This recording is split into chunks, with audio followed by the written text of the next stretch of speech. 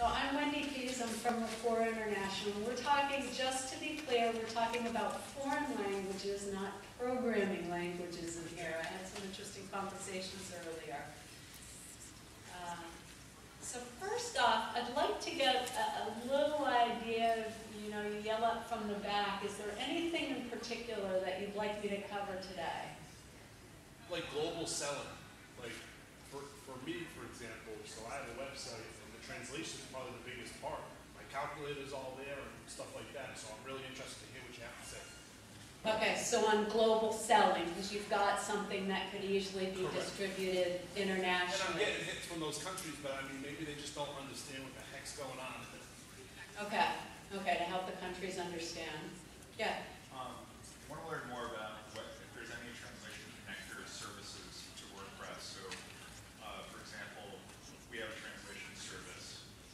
Is there ways to sort of automate that process so that the translation service is updating the site for us? If there's any tools that you're aware of that can interface with WordPress. Okay, so kind of technology plugins or APIs, or how do you streamline the process of it to the translation company you have? Okay, yeah. Does the translation also can work with my installation, for example, with selling? If I'm selling in China, will it translate to different currencies and so on? Different language? Currencies? Yes. Okay, so translation that might translate into different currencies. Okay, automatically, or however that would have to be done. Okay. Hopefully you're going to cover multiple options for multiple kinds of customers. So customers that can afford full two-way round-trip translation with an agency, and customers have no budget, they're a small nonprofit, and still want to be able to service their community, which has constituents in multiple languages. Okay, that's a really good question. Is if you have customers that have different budgets, how is the accessibility to, what are the options for the different translation you could do so they could have it? Yes? Similarly, other than WPML, is there other ways to, plugins, other ways to sort of actually implement translation services? I don't know if you're going to even push that. Is that something you're going to be thinking about? Yeah. So other than WPML, what are some other plugins that might work with WordPress? Have you had problems with WPML? No. Is that what you generally, I don't know if that's your go-to, that's mine, but I don't know. Okay, so we'll talk about that. Anybody else? Okay, all right, so that's really helpful. I'll try to make sure I go in a little bit deeper. Luckily, all those topics are part of my presentation, so I'll try to go a little bit deeper and answer those questions. All right. So the world today, let's look at a couple of things that are changing in the world. About 20 years ago, only 10% of the U.S. population had passports. That number is up to about 40%, the people in England and Wales, it's about 78% of the people that have passports. Okay, so to me, that's a huge change. And one of it's kind of political is you used to not need a passport to go into Canada or Mexico, and that changed a number of years ago. But the other thing that's happening is that travel is becoming a lot more accessible. We have the whole millennial generation that's coming in and saying, I want experiences rather than things, and they are leading the way with travel, with exchange programs that they're doing, with traveling around the world, the Airbnbs, and so that's bringing a whole generation of people along that aren't afraid of language and culture that has historically been part of the United States. Now, maybe it's going on a little bit today too, but we're still seeing waves of change that's happening, and that's meaning that businesses are going a lot more international because people aren't afraid of it so much. The other thing that's happening is you've got something called the accidental exporter, which you might be experiencing right here, is that I take a website, I put it up, I've got something that's demanded internationally, and then all of a sudden, I've got a bunch of people from a country that is buying from me, and I can see it on my statistics and my analytics, and I don't quite know why it's happening, but I can see it. Now, if I were to translate my website into that language, would that make a difference? And then if you do see a difference. So accidental exporter is something that's been coming up more and more, and companies that aren't afraid and are looking at growing their revenue stream are starting to pay attention to that. And it's not just in the global marketplace that's happening, it's happening here in the US. So have you all heard of the melting pot? Raise your hand if you've heard of the melting pot. Okay, so that is the old-fashioned term of that when immigrants came in, they tried to push away their culture and language and assimilate into the US.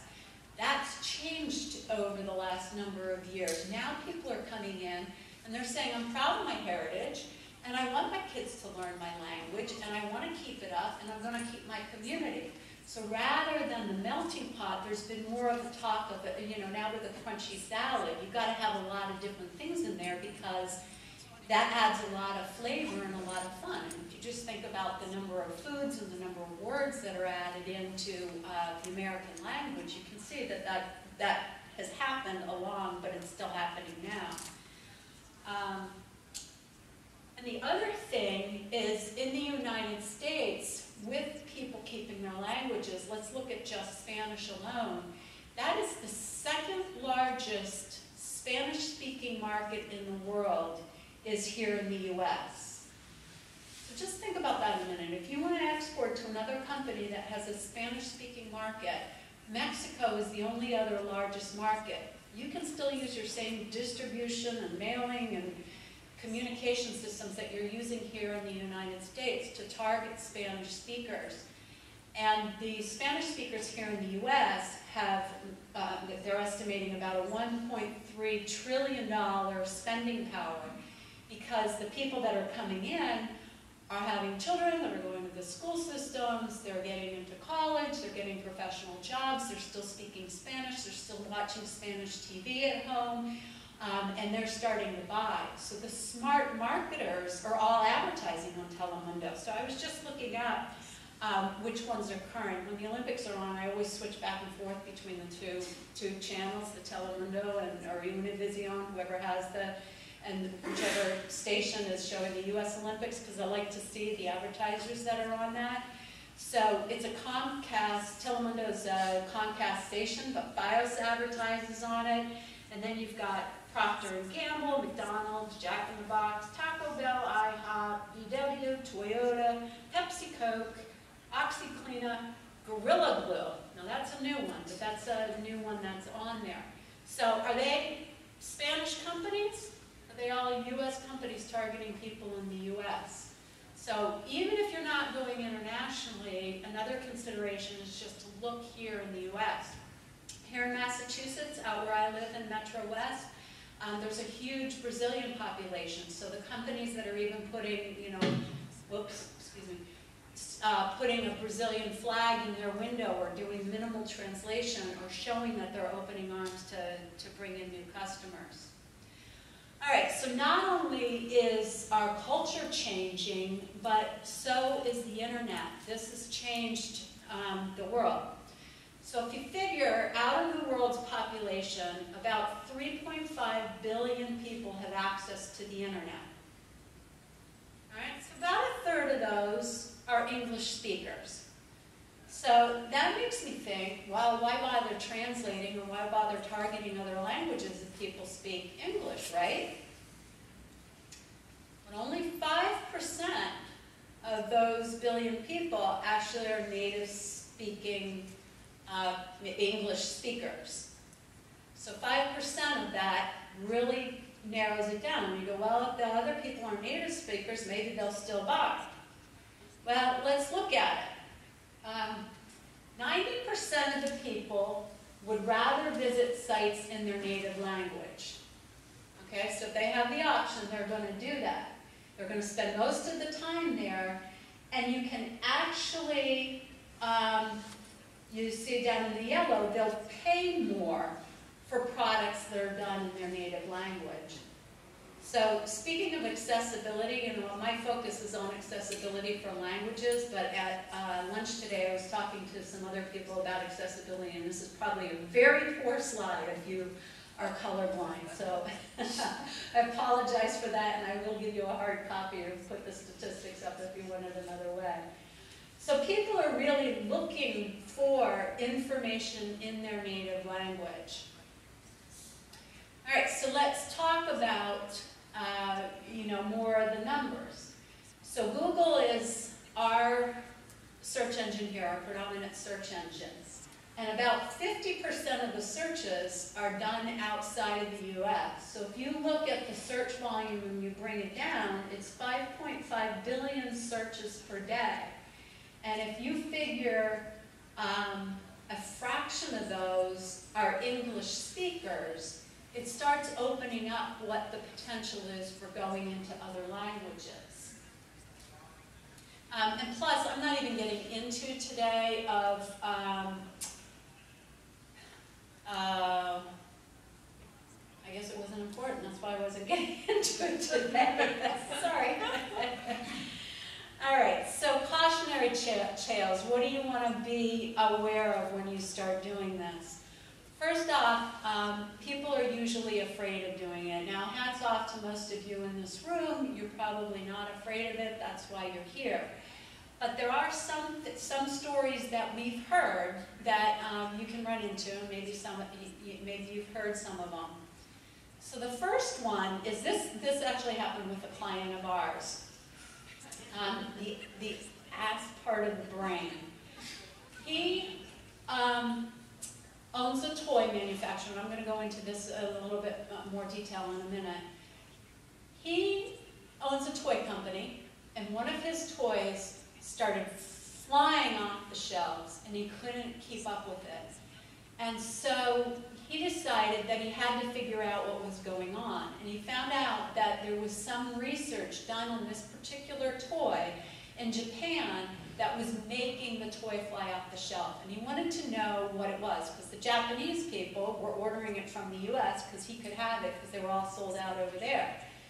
So when he used machine translation, he found that it was the ass part of the brain that was being translated. It didn't help him at all. So he had to come to us. All right, here's another one that was poorly translated. Do you remember this campaign with the, Got Milk, with all the milk mustaches? Remember that? So this is Serena Williams and her sister years ago when they were advertising it, and they said, oh, this went so well, let's translate it and launch it out in California and put it all over the billboards and try to sell more milk out there. Well, whoever translated it did a literal translation. Do you speak Spanish? Yeah. Yeah. You speak Spanish? Yeah. Yeah, okay. No, it's just somebody else back there is laughing. So, ay leche actually means, are you lactating? So, taking a word-for-word translation, so you've got the machine translation, then you have an example here of somebody who didn't, this was before machine translation, so they didn't understand Spanish well enough to know that if you've got to get the meaning behind it too. All right, now Serena Williams, there's an article about her in Glamour, and I just wanted to show you what a powerful, beautiful woman she is now. So from before and after, that was just a side note. Okay, here's another one I just learned about last week. So do you know the company, the Gentle Giant Moving Company? So I met the owner, and he said he went over to China, and there was this guy there that was doing t-shirts, and you could have anything written on it that you want. And he said, oh great, I'll have my company name written on there. So he said, can you put Gentle Giant? So the guy's big. I mean, he's a gentle giant. He moves your stuff. If you need a moving company, I'd highly recommend it because I can see how he really cares about his customers. He had this put on, and he says he's walking around China, and people are just laughing at him. They're just, pointing and laughing. So he finally goes back to the hotel where somebody was bilingual, and he says, can you tell me what this says? And he said, and they said, yes, it means large homosexual man. So what we're learning from this is sometimes people, trained translators, interpreters know to ask for clarification if they don't know what it means. This person didn't know what it meant, and anything that referred to gentle in China means homosexual. So he thought, okay, I'll just put it on, rather than asking the question, wait, what are you trying to get across here? So mistakes can happen, and you want to be very careful about who you're choosing to do your translation. All right, so that brings us into translation. And I want to define some terms for you so you have a clearer understanding. So translation refers to written. Interpretation is spoken. The words are used interchangeably, and if you listen to the news, they'll often say the president's translator said, and it's like nails on a chalkboard to me because they don't know. Anybody in our industry will ask them, you know, what are you trying to get, or, you know, we can say the word and they'll know what we mean. Globalization versus localization. Globalization is good for like a manufacturing company, a technology company, something that you want to use one Spanish that can talk to more of the world. Localization means you're actually bringing it down into the currency for the location. You're making local references, you're using local slang, your visuals all have to do with something. So if you even think of us and California, we're very different. This does take a person to do. There's no way to automate the currency exchanges. If you want it localized, you have to have someone do it. And if you're selling any consumer products, you want to make sure that it's localized, so it's really talking to the people that are going to buy. Multilingual chat.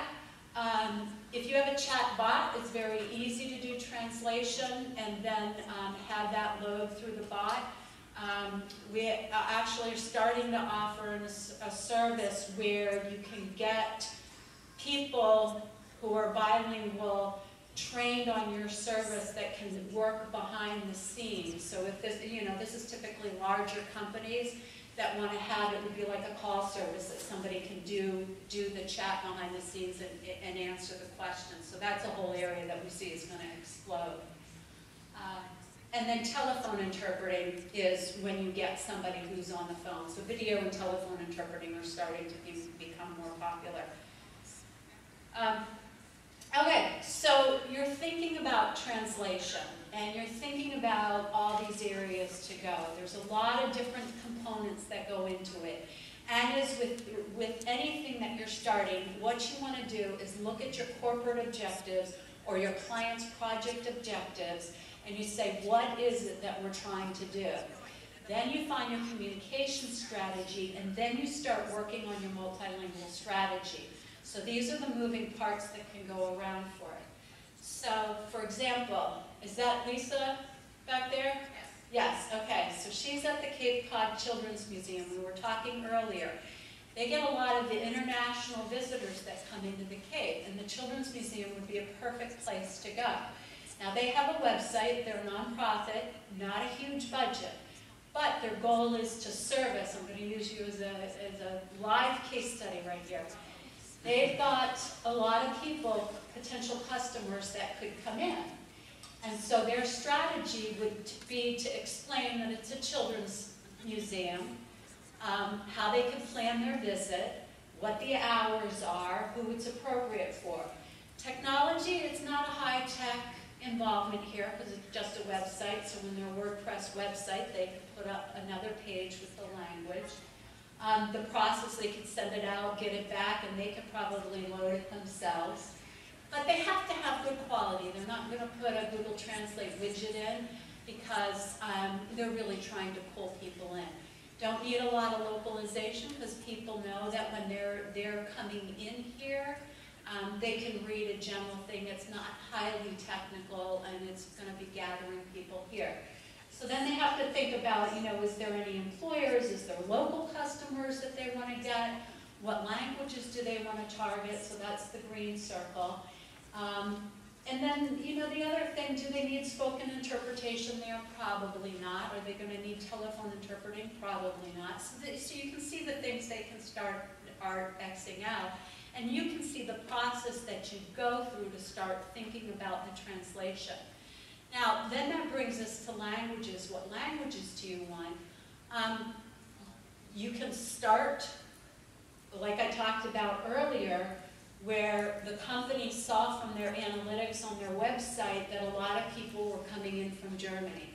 So they start out with a landing page, and they put it into German.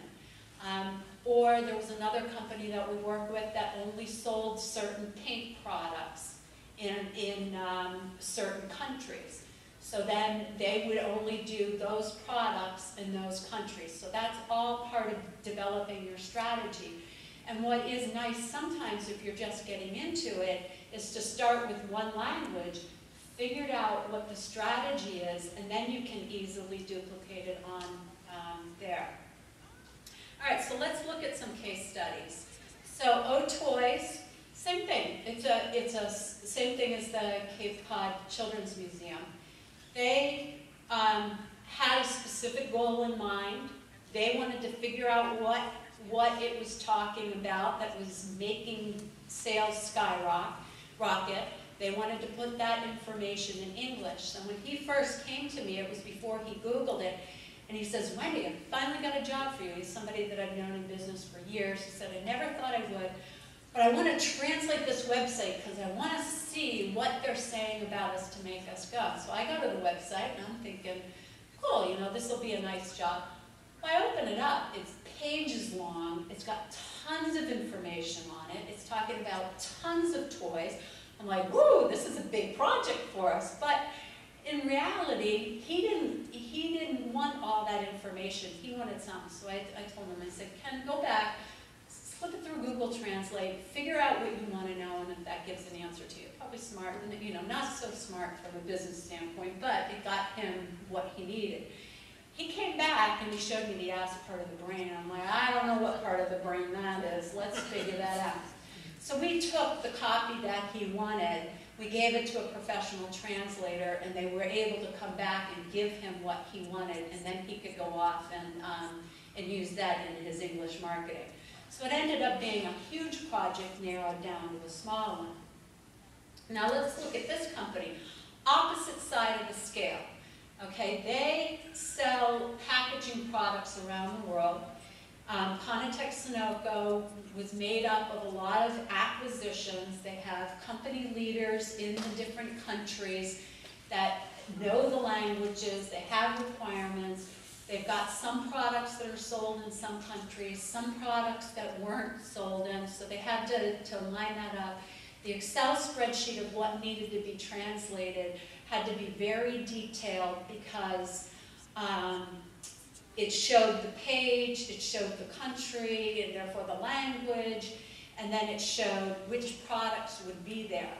And so with the plugin, we were able to pull just the pages in that needed to be translated and put that information back. And now they also, if you think back to the circle, they had employees that wanted to proof the material because if they had particular words that were used in the country, they wanted to make sure that it was used accurately. So if you look at strategy, they had to have multiple languages for certain products, and they wanted to have a global website that would apply. Now they could globalize a lot of this because it's packaging. It didn't need to be localized. So if you looked at technology, to manually take it out of the website, translate it, and put it back would be very difficult. So we did use a plugin, which I am going to talk about a little bit more. So we could pull it out, translate it, do a live translation, and then push it back in. For process, rather than just pulling it out and pushing it back up into the website, they wanted to have a review. So we had to make sure that it went out to the people who were actually reviewing it. If there were any questions, like I'm thinking of the Spanish came back and there were 2 words that they had a preference for use, then we could go back and change those, update those, put it throughout the Spanish, and then it was approved and we could push it back up. We don't develop any websites, so we work with designers and developers that are building that up, but we work with them to think through, you know, if there are href-lang tags, if there's country tags on it, how those extra pages would be set up. And so it can be a comprehensive and working website. And then quality, so you think strategy, process, technology, and quality. Their quality had to be very good because they're selling online and customers are coming to them to learn the information, so it wasn't as easy as a Google plugin. Okay, here's another one, the Medical Foundation, which is a division of Health Resources in Action. This is a company that's based here in Boston, and they do medical communications. So they wanted to get their website done on certain topics that were, I think it was in 2 languages, I'm pretty sure it was Spanish and Portuguese, that communicated these healthy living to people in Massachusetts. Yeah, they distribute through, they distribute throughout the United States, but this one was just for Massachusetts. And they were blogging twice a month, and they wanted the blogs to go. So what we did was develop a plugin, and then every time the blogs came in, they came in, and then we'd automatically publish them out. So you can see there's all different sizes and scopes and needs for the different ones. Okay, so let me pause here and talk about the plugins. We, for WordPress websites, do use WPML. It's the one that's been around the longest. It's the one we figured it out. We think it's very streamlined to pull the information out and pull back in. There's a couple other ones that you can use. I'm not as familiar with them, but I'm sure if somebody had a strong feeling that they wanted to use them. I think ProLang is one, which I learned about today. And there's a couple others. There's another one that it's a SaaS payment model. So you as the client would have to pay, or provider, your client would have to pay monthly to make sure that works. And so it depends on who wants to have control of that as to which one they use. But for WordPress, we use WPML. For HubSpot, we have a different one. And those are the 2 areas that we're working in primarily. Okay, so translation for WordPress. The old way, this was a few years ago. This is a very detailed slide, and I took it from a written thing, but I wanted to show you to just make a point. A few years ago, we were looking at all the steps that it would take for somebody to translate a WordPress website. And I want to take a pause here. If you're taking pictures of the slides, if you want to give me your information afterwards, I'll share the presentation with you so you can have that up. So when we looked at the current process for somebody, if you have a WordPress website and then you decide you wanted to get it translated, so you send the Word doc or the copy off for translation, and you get it back, and you send it. It was 21 steps when I actually plotted it out. With the connectors, you can boil it down to 4 steps. So technology in the industry has gotten a lot better about doing. I think this was 3 years ago. So technology in the industry has dramatically changed over the last 3 to 5 years. That I see as delivery has gotten a lot better. As for technology for machine translation and AI, when I've owned this company for 15 years, it's been in existence for 30 years. When Google Translate first came out, we said, that, oh my gosh, is this going to put us out of business? And the industry kind of went through a shakeup. What it did was actually increase the amount of demand for it. Now AI is coming out, and again, I'm seeing the same thing, is that it's increasing the demand for it. but it's really streamlining the process of how to get it done. All right, so my suggestions for how to do this. There are appropriate uses for machine and AI, machine translation and AI. And TripAdvisor, I was talking to the person that runs their localization department, and they're using it a lot because they have so much information coming in from their users that they're building that communication style. So they're really like, Google's doing a lot on this to try to get into the machine translation. But they also have, TripAdvisor has particular ways to write their English so that the machine can recognize the translation and be a perfect match. So the internal training comes before it's actually going through translation. So I just talked about how TripAdvisor writes their English. We also work with people on how to write global English, on how it's easier to be translated. You give us a poorly written English document, that's going to be very hard to translate because we're not going to know what the meanings are coming across. So clear and concise language always helps. And then, my favorite is in the US, a lot of CEOs will get up and they say, this year, this is the year, we're going to hit a home run. Well, if you're communicating to other people in the world, they don't know what a home run is. They might be using cricket references. So sports, jokes, politics, anything like that, you want to be very careful of when you're writing about it. If you go from one language to another language, it takes more space. So for example, Fahrvergnügen is one word in German. It's 4 words, the pleasure of driving in English. So anytime you're designing a website, make sure that you're allowing extra space if it's going to be translated. Agencies are starting to use something called translation memory, which means that when we've translated one paragraph for your website and now you want to put it on an old-fashioned brochure, once that's been translated, you can reuse that. Saves time, money, but more importantly, it keeps your voice consistent in marketing. And then the big one we run into is unless the original is in final copy, don't send it out for translation because tracking edits across multiple languages can be very confusing.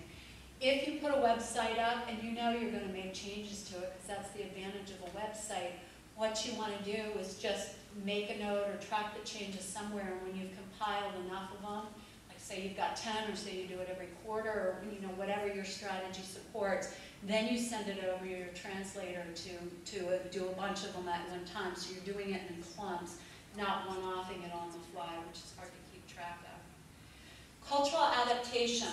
This is where the human translator is really important. I'm running short on time, so I'm going to give this story quickly.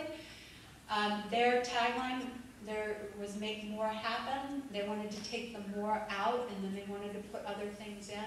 One of them was make refrigerator art happen. Raise your hand if you know what refrigerator art is.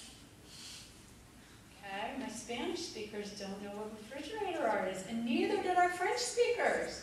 Because refrigerator art is a very American thing. Let's take our kids' art, let's put it on the refrigerator in its gallery. In a lot of countries, and in France in particular, the translator came back and said, that's not a thing. A refrigerator is for keeping food cold. We don't hang our kids' art on that. So we went back to Staples and we said, hey, this isn't going to work. So that's what a good human translator is going to do for you that machine translation can't do. Different ways to do quality. Proofread is you can, if you're a school or even the museum could have one good translator do it. You don't have to pay the extra for editing, which would be a second translator equally qualified reading it.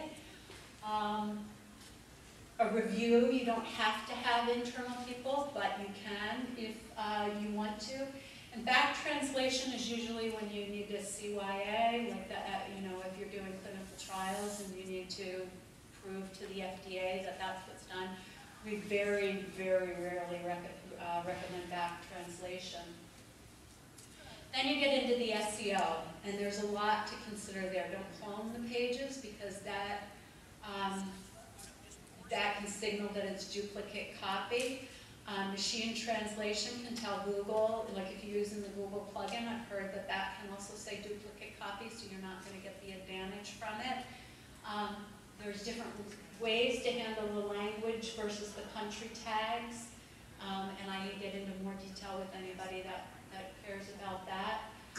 Drop down, this is important because if you use, say you use a href lang tag, and I go in and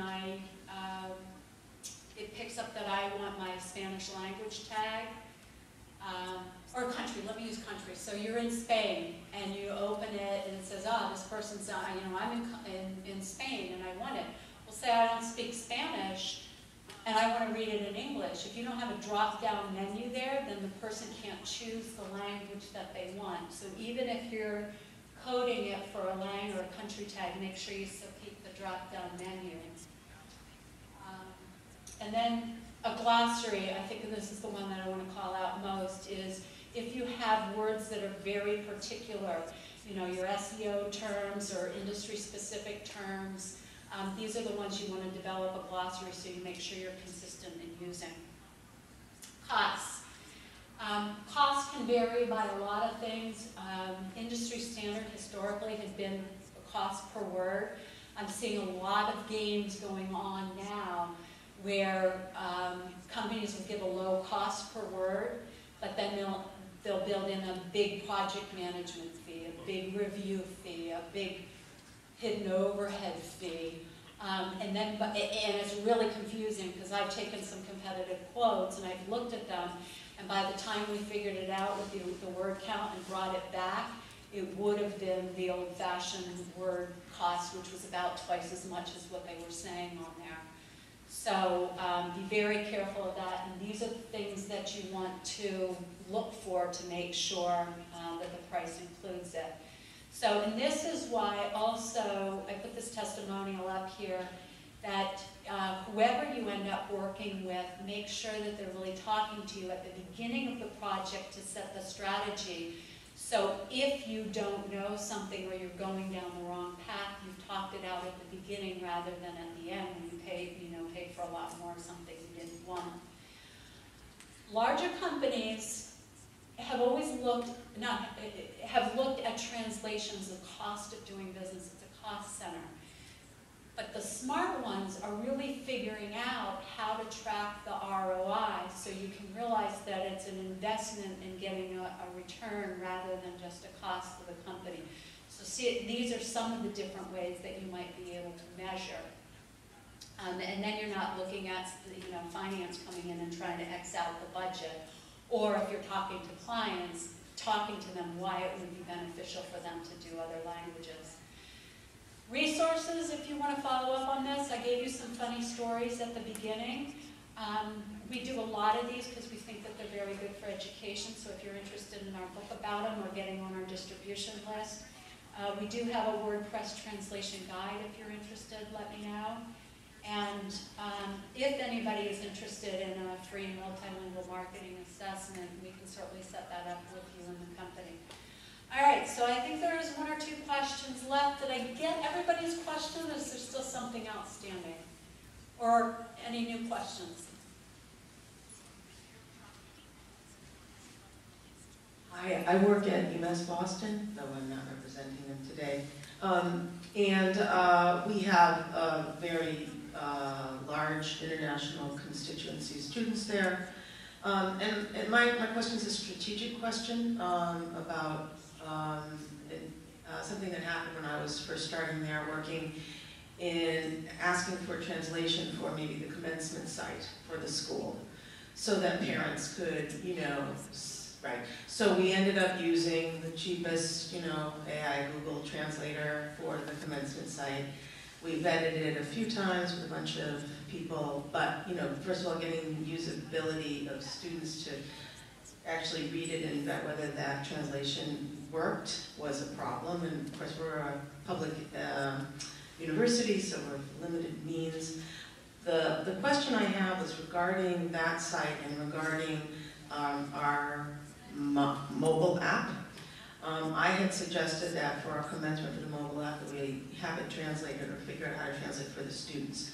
And I was arguing with one of the other coworkers there, another designer. She said, oh, you know, the parents aren't going to even bother to look at that, or they're not going to have the app to begin with, so they're not going to need, we're not going to bother to need to translate, whereas I thought that was a mistake. My question is, strategically, do you look at the usability aspect of it, or are you just at that point where you're already assuming that this needs to be translated, and therefore, you know, you move on from there, or do you have a vetted strategy for whether to decide whether it merits even having the translation done?